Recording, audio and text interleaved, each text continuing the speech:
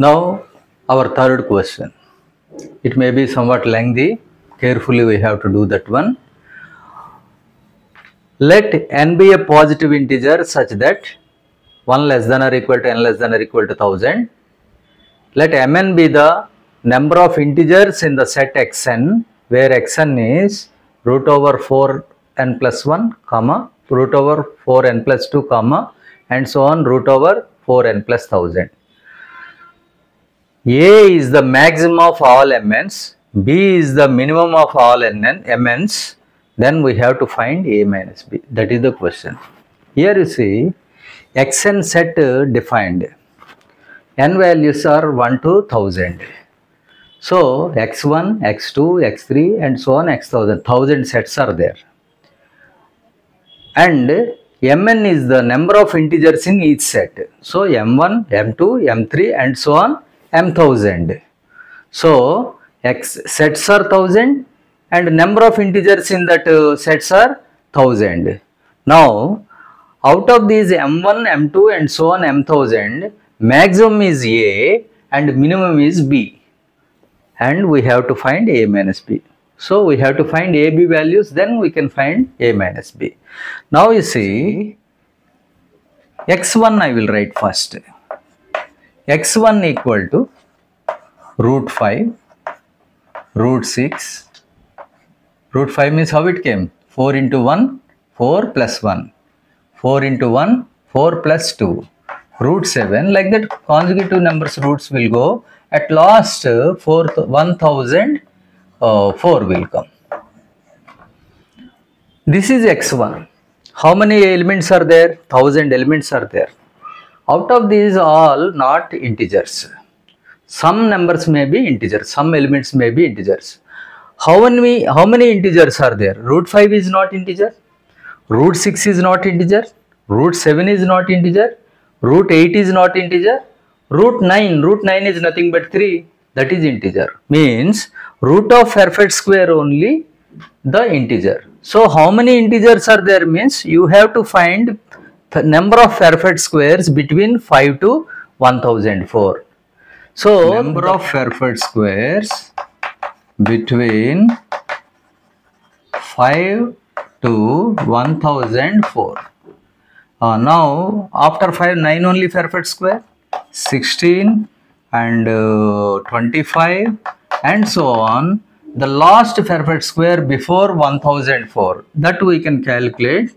If you guess it is no problem, otherwise you do like this. 3 3s are 9, 104, 9, I think 91. So 31 square is the last perfect square. So 31 square will come. This is 3 square, this is 4 square, this is 5 square, this is 31 square. How many numbers are these? 31 minus 3 plus 1, that is 28 plus 1, 29. So in x1 set 29 integers are there. So here what is mn? Mn is the number of integers in xn. So m1 is the number of integers in x1. So m1 is 29. Okay. Okay. Now we got m1 equal to 29. What you are thinking about m2? m2 means number of integers in x2. x2 means x2 start with what is that? Root 9, root 10, root 11 and so on it will go. Now m2 means number of integers in x2. First only I told in the properties of perfect squares, the density of the perfect squares at the starting very high, and if you go on then the density will be very less. So in m2 you don't get more than 29. It may be less than or equal to 29. m3 it is less than or equal to m2. Like that, if you observe that m1 is less than or equal to m2 is less than or equal to m3 is less than or equal to and so on, less than or equal to m1000. So this M1 will be A and M1000 will be B. Now A is 29, already we have calculated. B we have to calculate now. How to calculate B? Same way how you have calculated in X1, same way we will calculate in X1000. X1000 I will write. X1000. X1000 is N value 1000 now, 4001, 4002, here also 1000 numbers will be there, and so on. Finally, this is 5000. Now, how many integers are there? How many integers means how many perfect squares in that root are there? We have to see that. Now, I will find for 4001 the square root. Here 6 6 36, 401, here 12, I think it is 4 means 496 will come 3, it is 9 6 3 something. So 63 square is less than 4001. So we want next for perfect square. So 64 square. So 64 square under root. Next perfect square.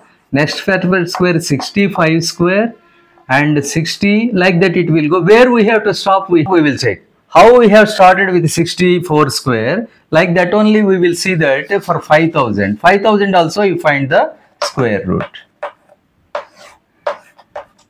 7 7 ja 49, 8 8 ja 64. That's why the here 1 0 0, here 14. Here how much it is? Even 1 also not possible. Correct? So 70 square. 7 we have to take under root. This is the last perfect square. So this is an integer 64. 65, 66, just you count like that, how many will come? 64, 65, 66, 67, 68, 69, 77. So, how many integers are there? 7 integers are there. So, M1000 is 7. That is the least number. And what is the greatest number? 29 came in first set. So, this is B and A is 29, B is 7. Therefore, we have to find A minus B. A minus B equal to 29 minus 7. So, your answer will be 22.